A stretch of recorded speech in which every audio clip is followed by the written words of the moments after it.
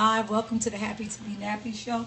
Today our show is what is a dread bath. Cameraman, if you could come in here. As you'll see here, this water is clean. It has essential oils and a nice combination. Could you tell them how it feels? Feel good. Can you speak a little louder? Feel good. Okay. This here is good. It's not no dirt coming out. How does it smell? Smell good.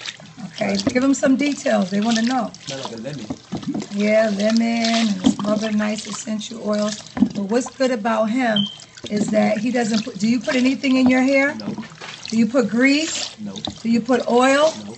Do you put any kind of shea butter? No. Do you put any kind of oils? No. Okay, so he puts nothing in his hair. And as you can see, because he puts nothing in his hair, he has nothing in the water. Come back to me. Come back to me. What happens is a lot of people that, unlike him, they put a lot of grease, they put a lot of things in their hair. As a result, the water gets really dirty and nasty and all kind of stuff, and they have buildup in their locks. He doesn't. Like, he freestyled his locks. These are freestyle locks. He just let them grow organically.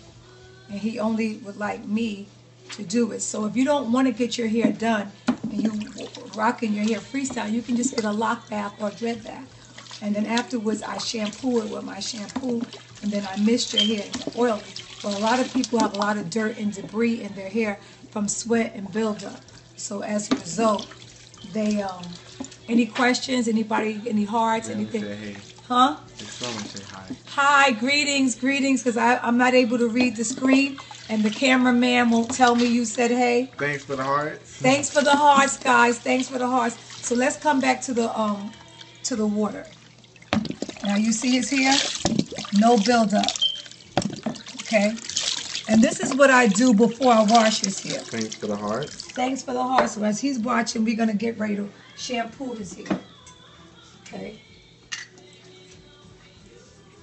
I'm going to shampoo his hair. As you can see, his water is nice and clean. So he's giving me less work. We're going to take the shampoo. This is the shampoo that I make organic. We're going to let this out, because his hair was nice and clean.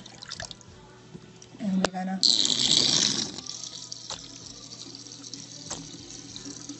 So your hair get a bath before we wash it. Cold. Yeah, it's room temperature. It feels cold. You heard him said it feels cold, but it's actually room temperature.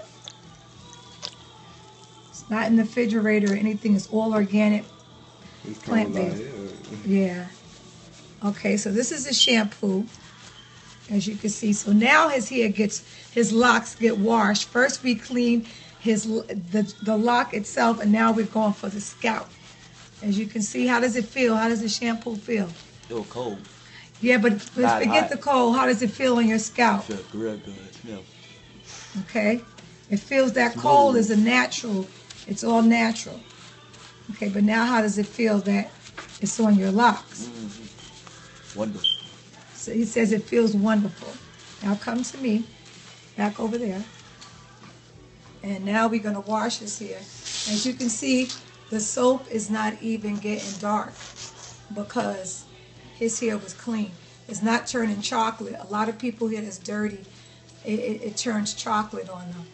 It gets very, very, very chocolate. So that's how you get a lock bath. We go through, we get them. You see? As you can see, zoom in camera, man, it's still white. It's nothing coming out because we cleaned the lock first and we gave it a dread bath. Okay, so now I'm going to give him a full shampoo, lather him up, but I just want to show you guys how you do a lock bath, because everybody's asking me, and I already showed you how to use the shampoo and how to do the shampoo. So if you ever need a dread bath and you're in Miami, holla at your girl. Happy to be Nappy if your hair is busted. Happy to be Nappy, Queen Goddess and Zawadi, and sometimes Brian can fix it. Peace and natural hair grease. Much love and light. All right, thanks for the hearts. Peace.